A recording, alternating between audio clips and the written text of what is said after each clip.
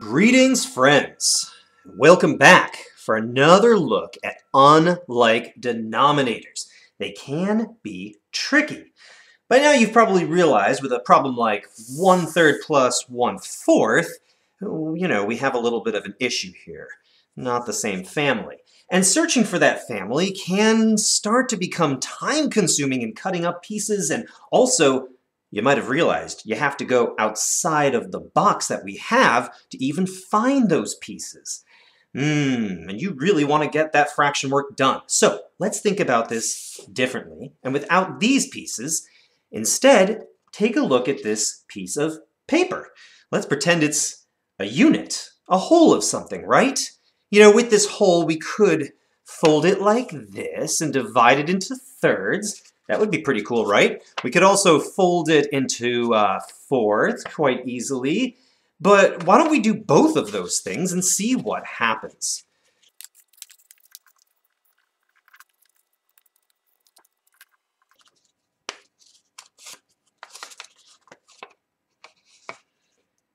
How many sections now exist in our paper that were divided by the folds? Do you see 12 too? Well, that would be the common denominator of thirds and fourths, and you might have already known that, but here you can easily see that number that they both have in common.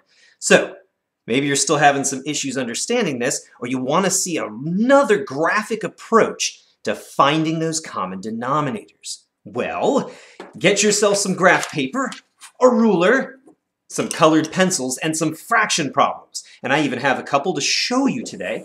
This lesson will look at addition.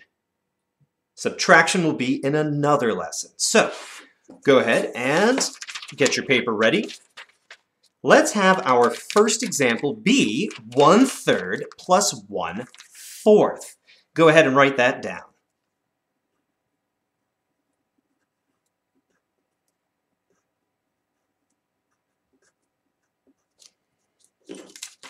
There it is, and look at those denominators, thirds and fourths. We're going to create a rectangle that is defined by those denominators. So, what I mean is, the top of that rectangle will be 3 across, and the side of that rectangle will be 4 down.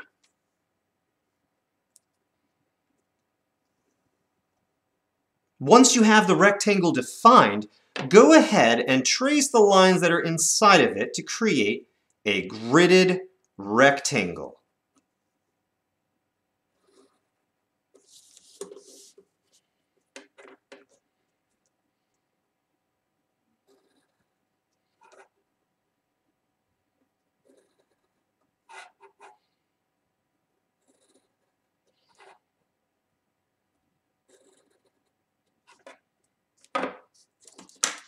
Take a look. And how many boxes do you see? 12. Let's go ahead and write that down. That's going to be our common denominator.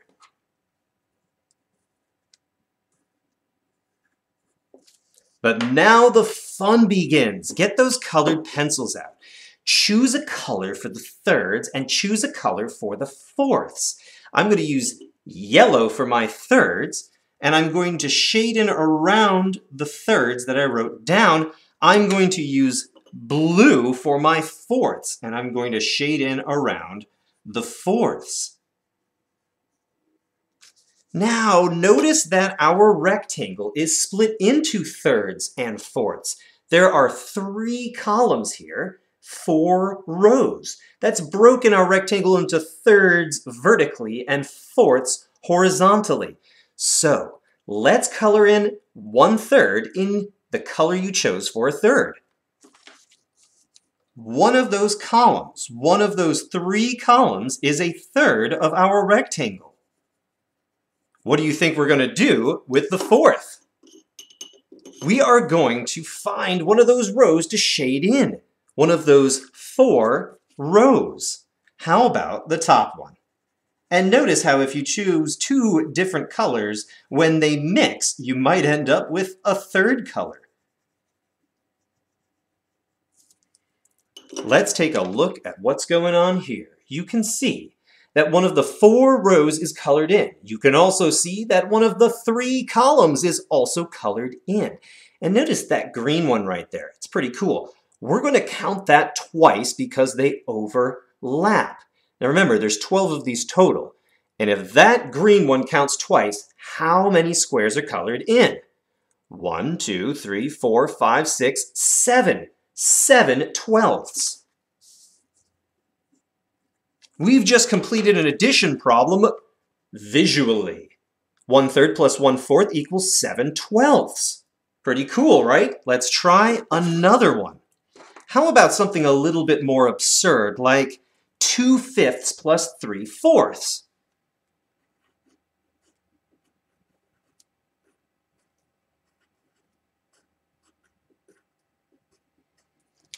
We are going to do the same thing.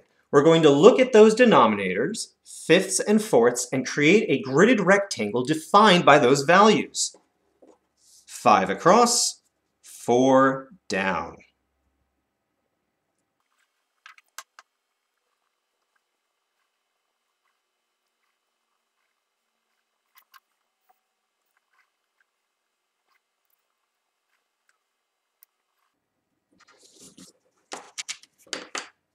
Take a look. We've created a rectangle that is made up of 4 rows, 5 columns. Well, let's go ahead and choose some colors to shade these in with. Yellow and red sound pretty good this time.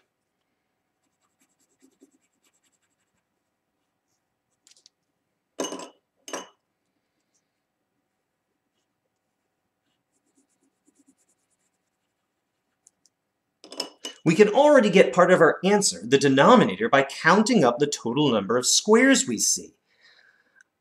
20.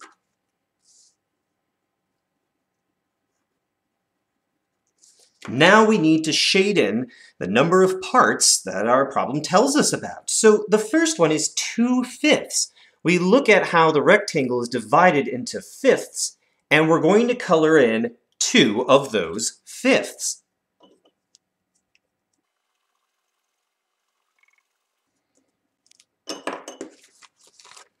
Beautiful. Now we need to color in 3 of these fourths.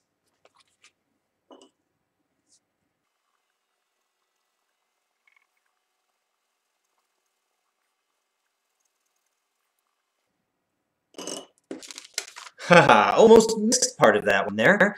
Okay, remember, the ones that are both colors count twice. And if you've been using 2 colors like this, you may have seen a 3rd color there. Let's go ahead and count up all of the squares that are colored in. I know, a lot, right? 23. There's quite a few red ones, a couple yellow ones, but also several orange ones too. But now look at our fraction we ended up with. That's improper. So heavy on the top. 23rd 20ths. My goodness. How many wholes do you think we could make of 20 out of that? That's right, 1. And what would be left over? 3. We can definitely change our answer to a mixed number.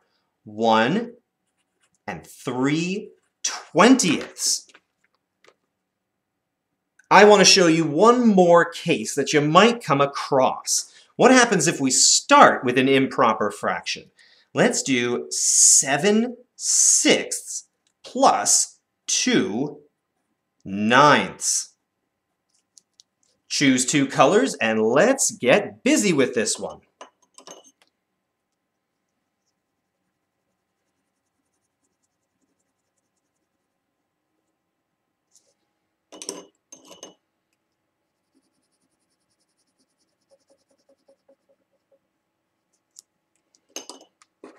This rectangle is going to be defined by the denominators, 6 across, 9 down. But before you color, we need to have a little bit of a chat. But let's make that rectangle.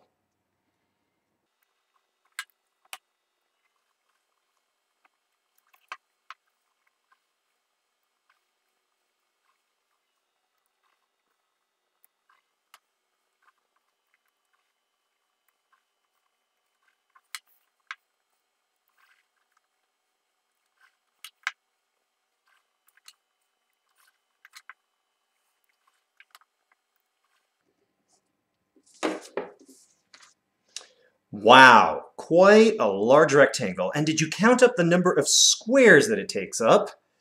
54. So there's our denominator for our answer. So now we have to have a chat about something because, we started off with that improper fraction 7/6. And that's pretty big. And now look at our unit. It only has 6 columns. What do you think we're going to do? Because we do have to show 7/6. Yes, which one of you said color outside the lines? That's exactly what we have to do. We have to fill in, well, a sixth that's not part of our unit. That's not part of our whole. So, well, this is going to take a little bit, but let's get to it.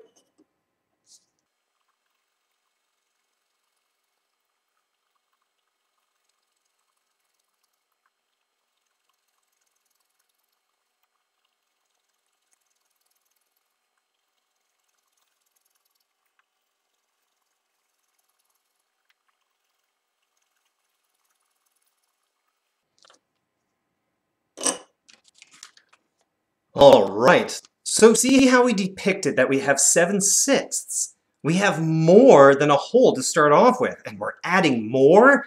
A little bit greedy, don't you think?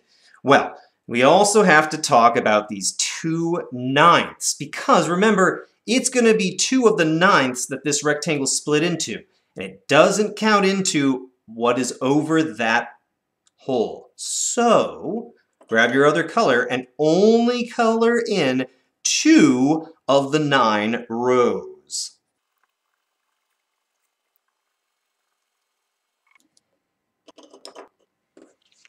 All right, take a look. Now, notice that those rows don't go into that extra bit, and there's a reason for that.